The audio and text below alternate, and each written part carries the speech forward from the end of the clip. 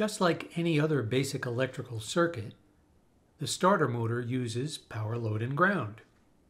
To be successful diagnosing starting problems, it is very helpful to understand a little bit about how the starter works.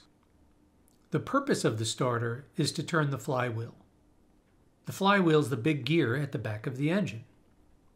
When the flywheel turns, the crankshaft turns, and when the crankshaft turns, the pistons go up and down. If you add the right amount of air and fuel and provide spark at the right time, the engine starts. After the engine starts, the igniting of the air and fuel in each cylinder is what now moves the pistons up and down. The crankshaft is now turned by the pistons through the connecting rods, and the starter is no longer needed. The engine is running. The starter motor consists of several main components. We have the motor itself, which has an armature which spins inside this housing here, which goes from the front to the back here. And notice there's a gear on the front end of this armature.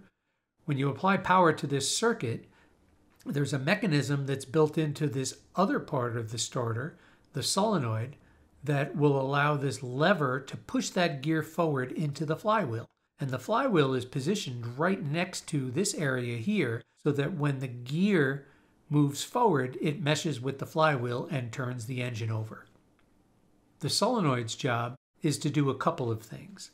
It's to provide a switch path so that the high current power from the positive battery cable that's connected to the battery terminal of the starter can now get to the motor terminal of the starter, which is lower. And later on, I'll show you a different picture with the starter turned so you can see these different terminals. The other purpose of the solenoid is to throw the gear forward using what's called a starter fork.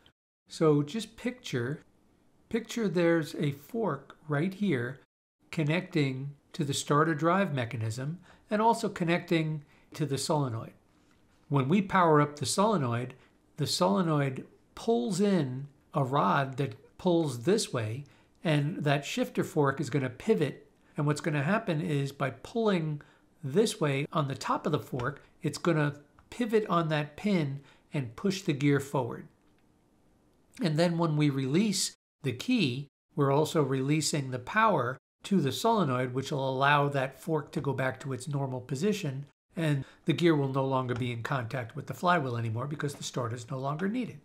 So in its simplest form, we need power, load, and ground to activate the solenoid, and we also need power, load, and ground to spin the motor. In the next video, we're going to look at a simple schematic that takes away all of the extra control switches and just shows the simplest version of power, load, and ground for the starter circuit. And then once we understand that, we'll move on to more complex schematics that include some of the other features and protections that are built into modern cars today, where they use additional switches and relays to either control or protect certain circuits of the car so that the starter will not start under certain conditions and will be allowed to start under other conditions.